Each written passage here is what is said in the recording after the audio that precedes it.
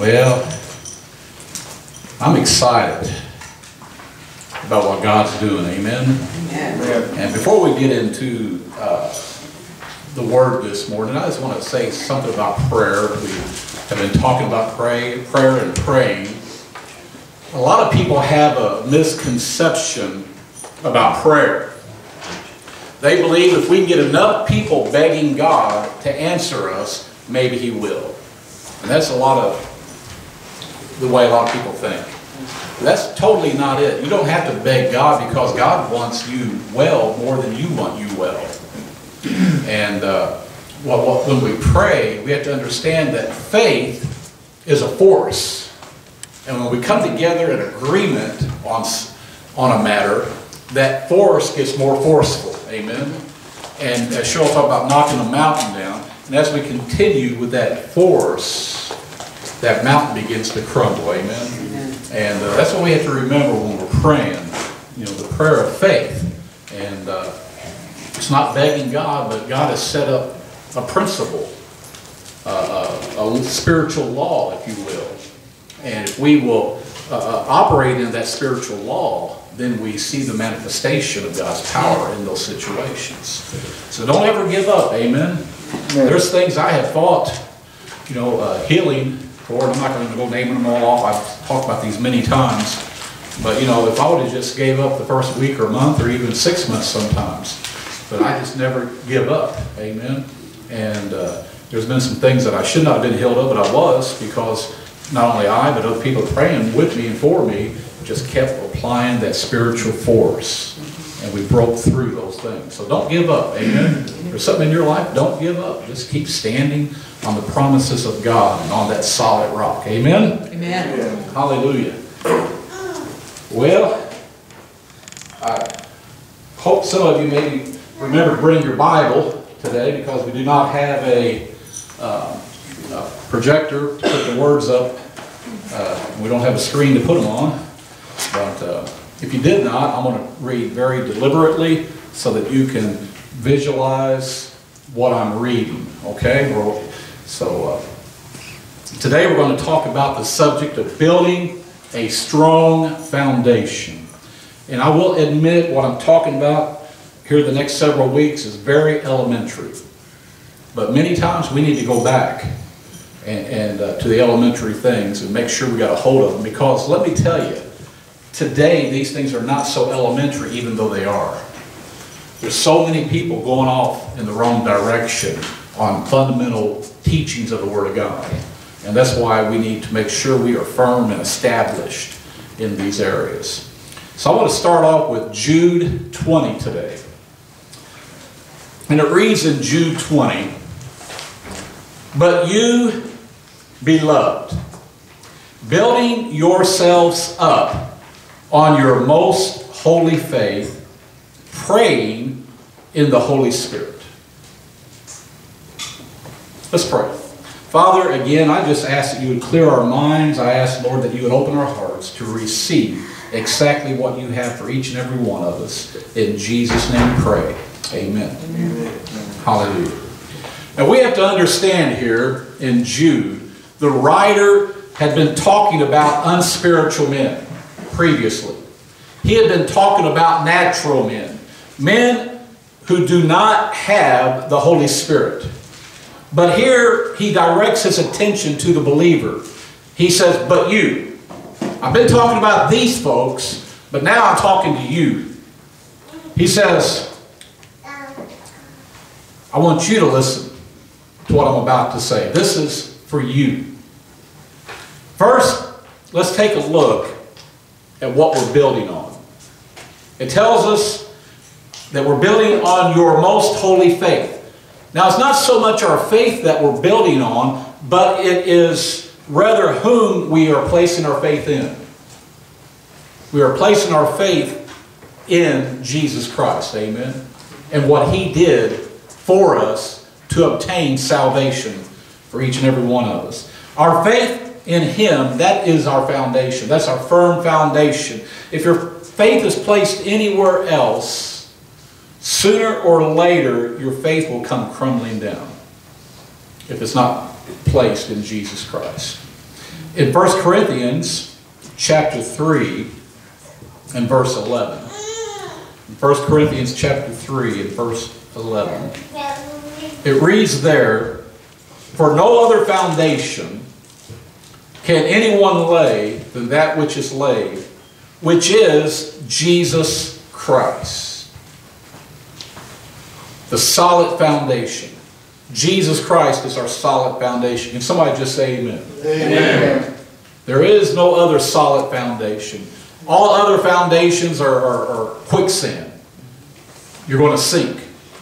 But you can stand firm on the foundation of Jesus Christ. So again, he says, but you spiritual man, you believer, building yourself up. How do we do that? First, we have to understand we're under construction. Look to your neighbor and say, you're under construction. Not only are you under construction, but you are also the builder. You're the contractor. And you supply the materials that you build on this foundation. That's the good news. We're told to build our spiritual lives based on our faith in God. And there are two major materials that we can build on this foundation with. The Word of God, it says, and praying in the Holy Spirit. Those are the two materials that we bring with us. Now the Word of God strengthens our faith. In Romans 10:17, you're familiar with this verse of Scripture. It says, so then, faith comes by hearing, and hearing by the Word of God. So if you ever feel like you lack in faith, what is the solution? Study the Word of God. Matter of fact, in Timothy, it's a study to show yourselves approved unto God, workmen that need not be ashamed, rightly dividing the Word of truth. So if we feel like we're lacking in faith, you know, the first thing we need to do is get in the Word of God and get the Word of God in us. So it goes on to say, again, so then faith comes by hearing, and hearing by the Word of God. Faith ensures us that we're using quality materials when we build on this foundation. If we build upon it with faith, we can know that we have quality materials. And knowing and understanding the Word of God is imperative. The Word of God will prevent you from being tossed to and fro by every wind of doctrine. Matter of fact, let me just read Ephesians chapter 4, verse 14 to you. And this is very, very, very important verse of Scripture that we need to look at this morning.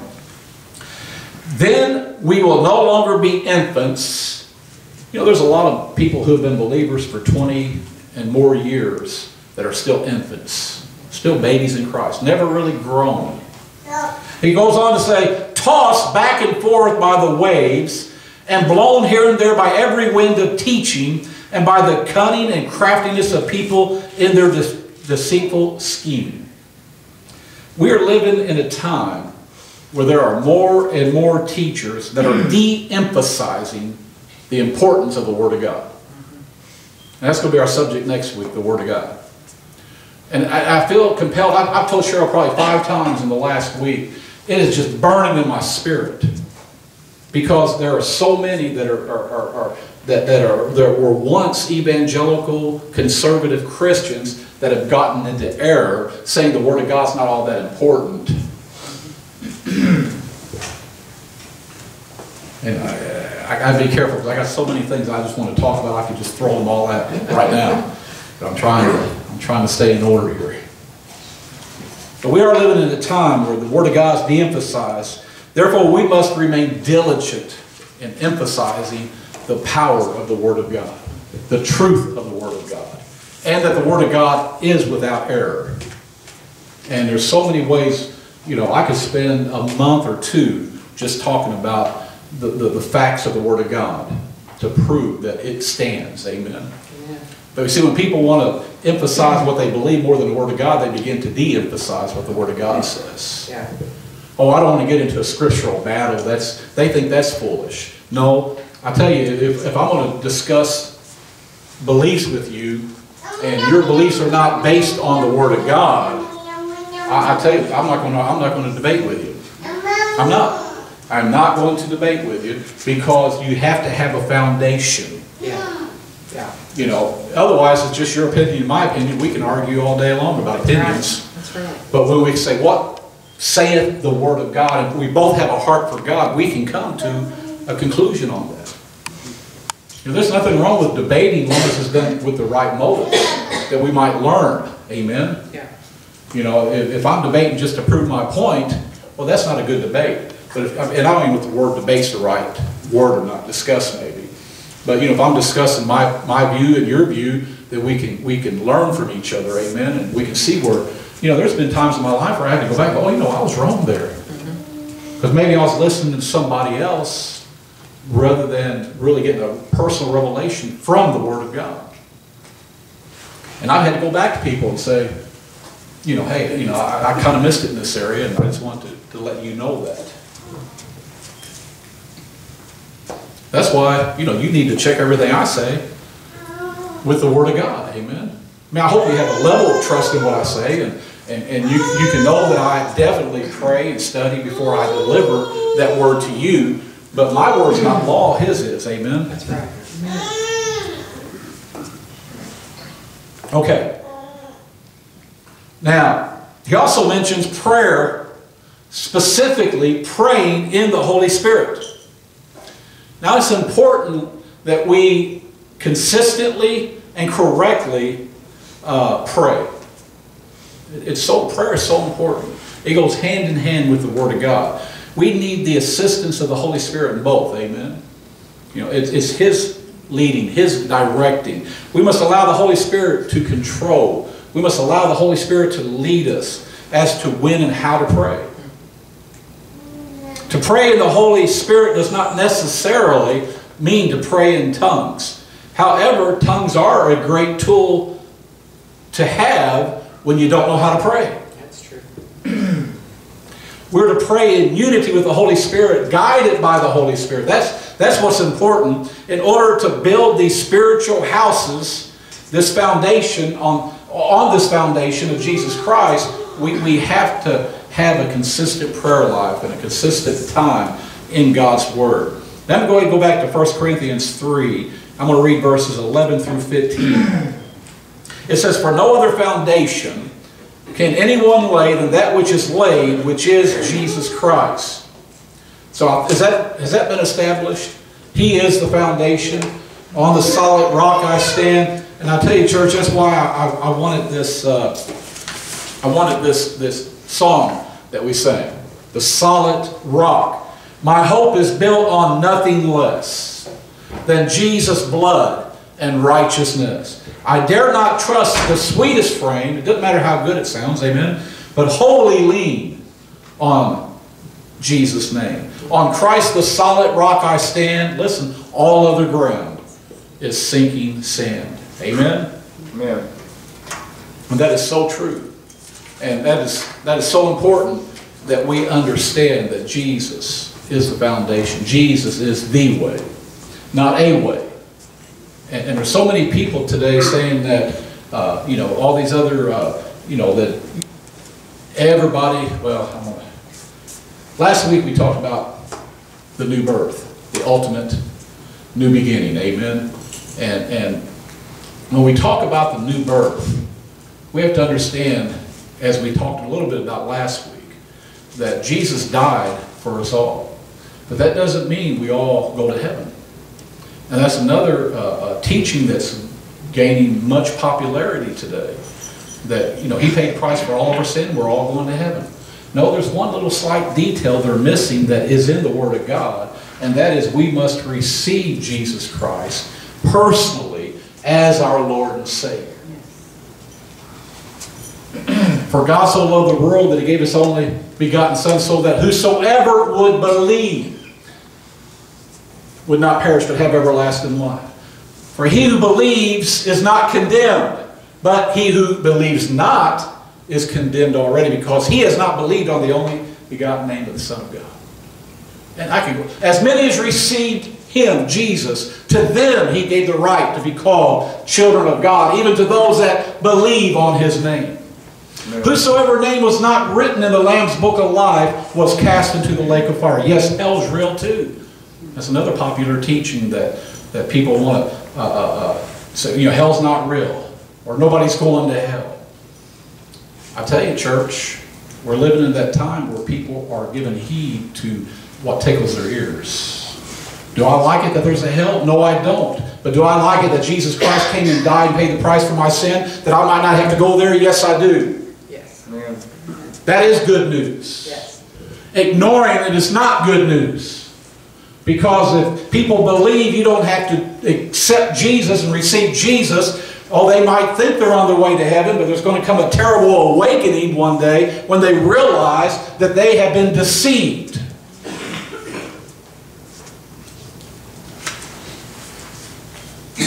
Like I said, this has been weighing on me. Yeah.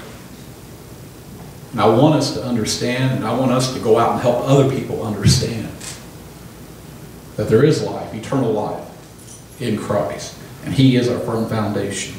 For no other foundation can anyone lay than that which is laid, which is Jesus Christ. Now, if anyone builds on this foundation, now it tells us how we can build on the foundation, with gold, silver, precious stones, wood, hay, straw, each one's work will become clear, for the day will declare it, because it will be revealed by fire. And the fire will test each one's work of what sort it is. If anyone's work which he has built on it endures, he will receive a reward. If anyone's work is burned, he will suffer loss, but he himself will be saved, yet so as through fire. Now, in what I just read to you, there are 6 different types of materials in 2 different categories. First category, you have gold, silver, and precious stones. In the second category, you have wood, hay, and straw or stubble. So we have 2 categories, 6 different types of materials. Now the major difference in the 2 categories is the first group withstands fire, and the second group does not withstand fire. Amen? Now the reason this makes a difference is revealed back in verse 13. It says it will be revealed by fire. What you have built on it, whether it's gold, silver, precious stones, or wood, hay, and straw, that's going to be revealed by fire. The first 3 withstand fire. The last 3 do not withstand fire. So he's talking about our works and how we build on this foundation. We're not saved by our works, but we work because we're saved. It tells us we're created for good works. Amen? So he's talking about our works and what sort they are. And our works are really determined by our motives for doing those works. Why do we give to God's kingdom, to the church? Why do we do that? Why do you attend church? Why are you here? Why do you teach children's church? Why do you drive a church van? Why do you clean the church? Why, I could go through every type of work that goes on in the church and outside the church. But the point is, why do you do it? Do you do it for man's approval? Do you do it for praise? Well, if you do, you've already received your reward. That's fine. But you get praise of man, if that's why you're doing it. Now don't get me wrong. It's okay to praise somebody for doing a job well done. Oh, don't say anything to me. Don't praise me. I don't want to lose my reward. No, it's not what's going on in the action. It's what's going on in the heart. What's your motivation for what you do? Yeah. That's what really counts. Like sometimes, people are like, well, I fasted for 2 days, but don't tell anybody. It's okay for people to know you fast. That may encourage them to pray and fast. Amen? But if you're doing, hey, I fasted 2 weeks, buddy. Look at me. I'm the man. You see, that's the wrong motive. But, you don't have to be all, oh, shit, I don't tell anybody I'm fasting. We do that, nobody know anybody's praying and fasting. Amen? Mm-hmm. That's true. Or if you go up to somebody and say, hey, I just want to let you know I've been praying for you. Why did you say that to them? So you can look spiritual, like I'm praying for you? Or is just to encourage them from your heart, a pure motive? I've been praying, just want you to know you've been praying for them. You see, it's the motive. Hope that made sense. It goes on to say, again, if you're doing it for man's approval or praise, you've already received your reward. And on that day, that work, whatever it may have been, will be considered wood, hay, or straw. I mean, wood, hay, or straw. And it will be utterly burned up, leaving you in a pile of ashes. You will indeed suffer loss, but you will be saved because of the foundation that you're standing on. Amen. The firm foundation, your faith in Christ for salvation. On the other hand, if your works are motivated by your love for Christ and because you want to make a difference in eternity, your works will stand and you shall receive a reward for those works. You know, the works that we do here and now are an investment plan for eternity. Life here on earth. Now here's really the key. Here's the point. Life here on earth is to be preparation for heaven. Not a lot of Christians look at it that way. You know, it's all about now. But church, this life is so short compared to eternity that we need to take this short amount of time and prepare for eternity. And that doesn't mean just make sure you're saved. It means get prepared for your new home. Get prepared for that new place. It says that we're pilgrims here. We're just traveling through this land. We're strangers here. We're aliens here. This is not, our citizenship is of heaven, not of this earth. Amen. But do we really live that way? Do we really pursue that with all of our hearts and minds? Or is that just words in a book that we don't really pay attention to?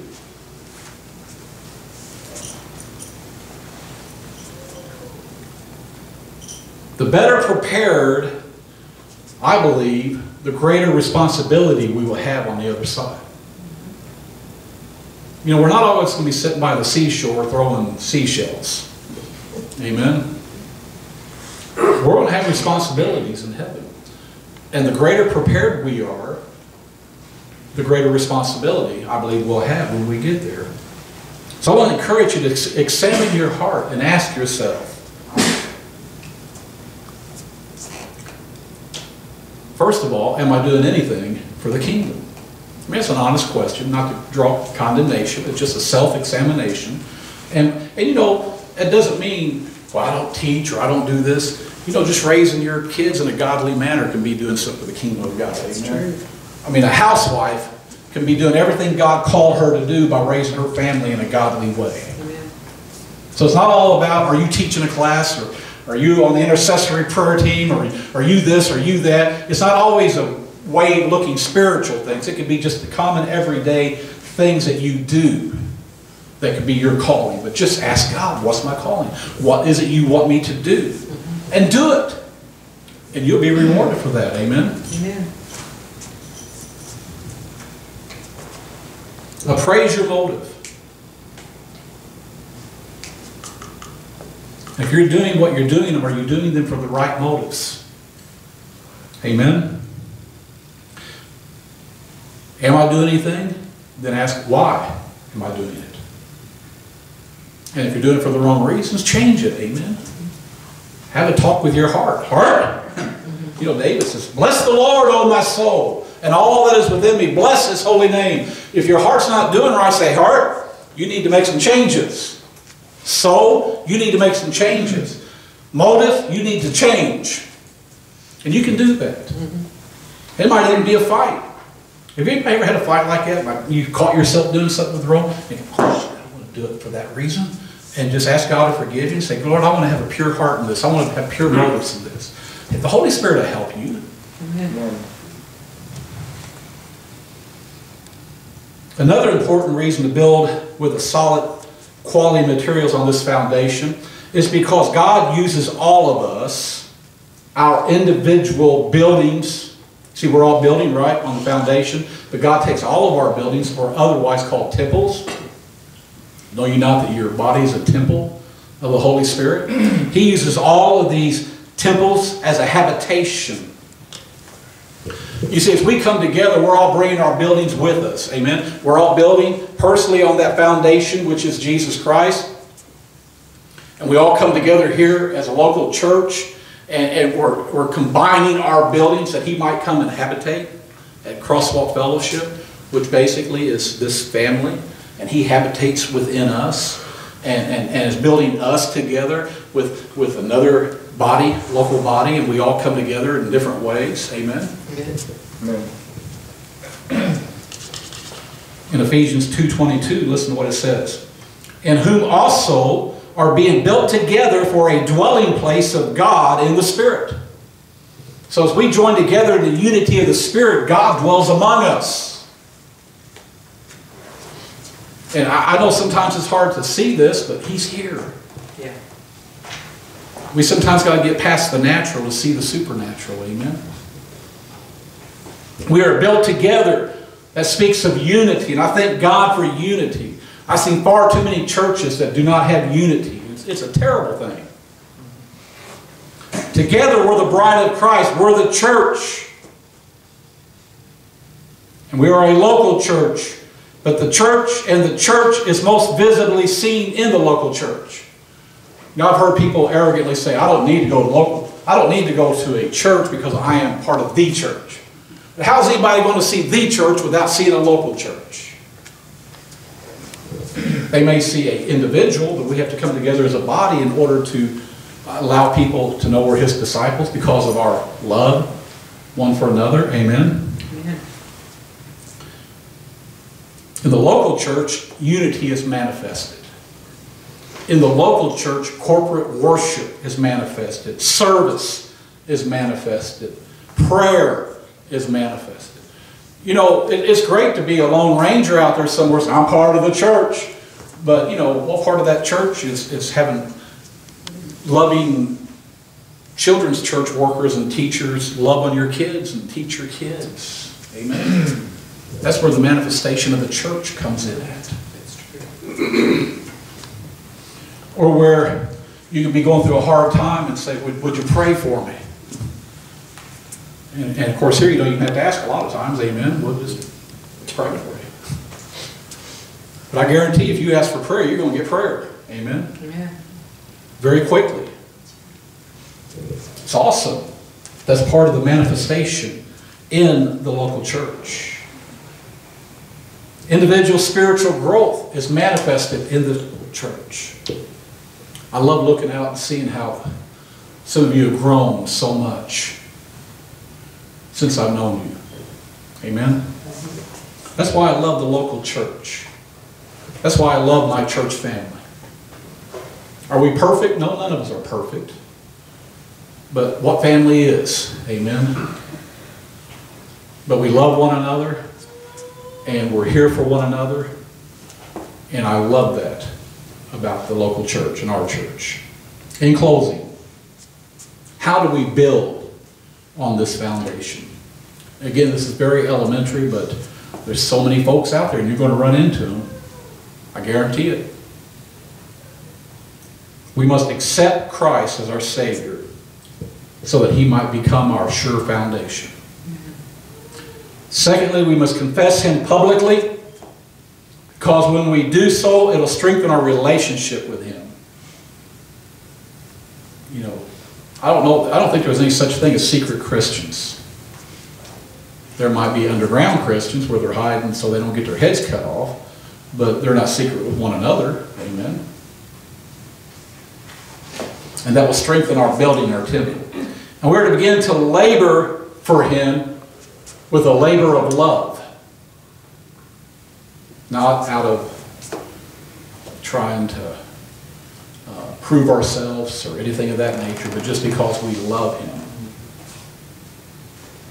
And we want to go out to His field and go out and build His kingdom with pure motives. And then lastly, we're to hook up and join together to assemble with people of like faith to honor Him, worship Him, learn of Him, and serve Him. Amen? Yeah. That, my friend, is a sure foundation. And that's what we're building on. Jesus Christ and His righteousness. We're thankful for His blood that was shed for us. You know, in the past, there's been times where, I'll be honest with you, I just felt like hanging it up. You know, just, not recently or, you know, I've been doing this for over 30 years. So, you know, there's been a lot of times it was every Monday morning. You know, it's like, I just like to go do something regular, and Cheryl's like, yeah, I'm all for that. But then I realized how many people are not preaching the truth.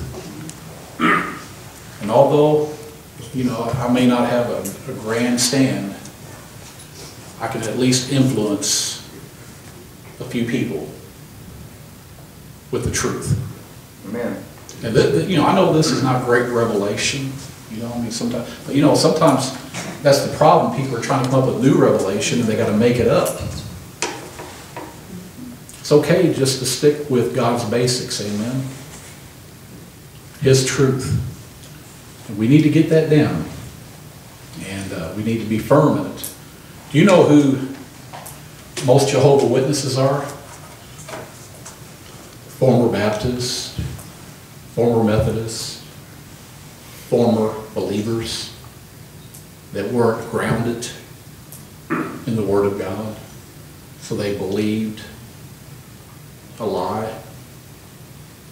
But now it's not just naming Jehovah's Witnesses or Mormons or whoever it may be that are in error, erroneous doctrine, if you will.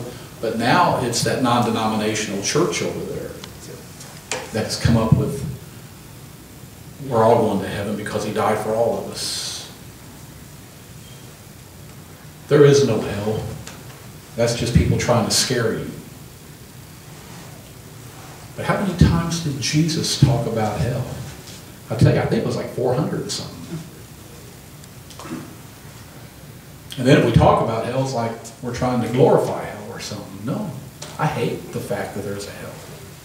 But I love the fact that Jesus came and died on a cross and paid the price for our sin, that we would not have to go there. Amen? Amen. You bow your heads with me. Hallelujah. Thank you, Jesus. Thank you, Jesus.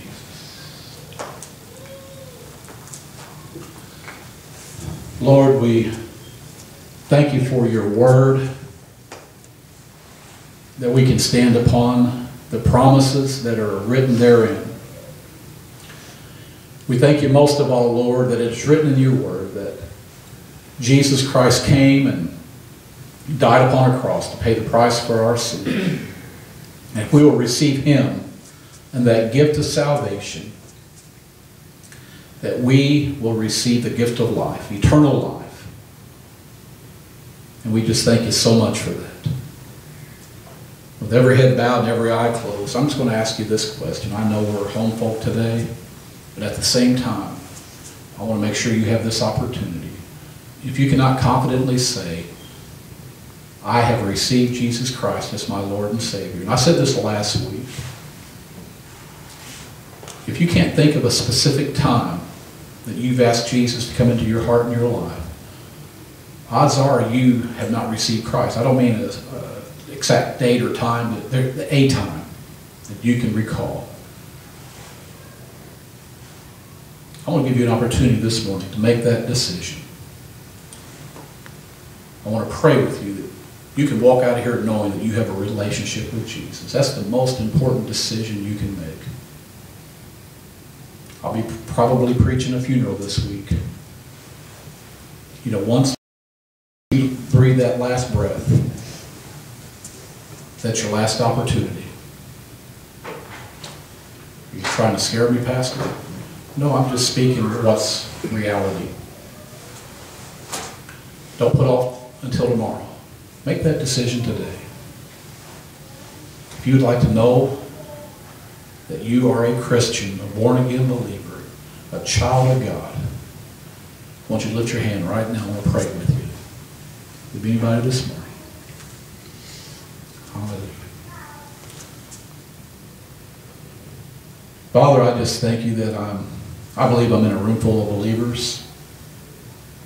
But Lord, if there would be one that is not sure, I pray, God, that they would make sure with you, Lord. Now we can walk out here with confidence knowing that we are not walking in our own righteousness, but the righteousness of Christ, because we've received that gift of righteousness. And Lord, I just, again, ask that you would help us to gain greater understanding of your truth and your word, that we might be able to help others that have been led in error, Lord. And we're just careful to give you all the praise and all the glory for what you're doing in our lives. In Jesus' name we pray. Everybody said? Amen. Amen. God bless you. And if you're